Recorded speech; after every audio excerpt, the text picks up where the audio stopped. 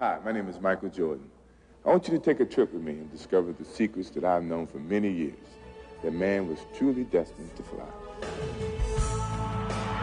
North Carolina, Eckhart, Michael Jordan. If I get the ball, you at mercy. There's nothing that you can say or do about it.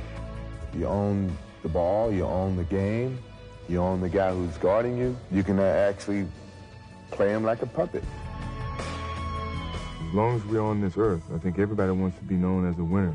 The Chicago Bulls have won their first ever second straight season, 3 straight NBA championships. And the only way you can be remembered on this earth is to win.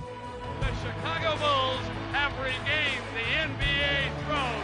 It is Bedlam here at the United Center. The Chicago Bulls have won their 6th NBA championship.